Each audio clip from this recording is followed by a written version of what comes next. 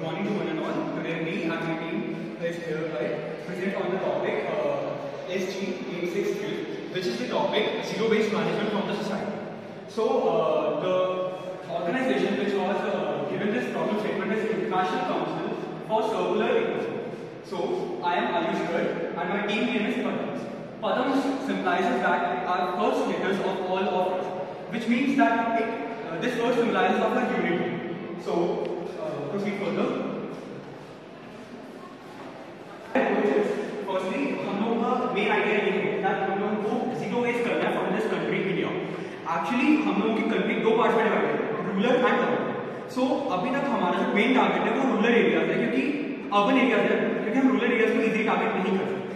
सो उसके लिए हम क्या कर रहे हैं कि हमें मैनेजमेंट करना है फ्रॉम मैनेजमेंट करना है जीरो वेस्ट. इसके लिए हम लोगों ने एक अपना ऐप बनाया है जिसके ऊपर हम लोग जीरो वेस्ट को कॉन्सेप्ट को डिलीवर करना चाहते हैं.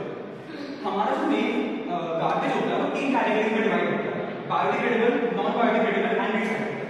Now, I transfer this to Shreya so that she can proceed with food.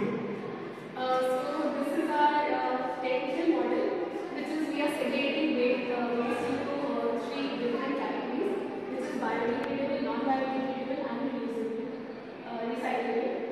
So we segregate them and use them as per unit, and then we have our roadmap, which is we use either Java or Kotlin, as both of them have different pros and cons. Then we will use Android Studio to design the interface. Then we have GitHub for creating a repository, and finally using different libraries like Glide, Java and Retrofit to enhance and modify our project. So I would like to add some points. As Shreya described that our model is divided into three categories. So firstly is biodegradable waste, which is organic waste which we have from our homes, like food waste and eggshells, some different things.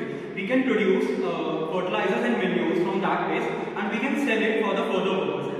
Now, for the second part is biodegradable, non-biodegradable, which means we are creating a warehouse for the 2 to 3 societies which was nearby and store all the non-biodegradable waste there.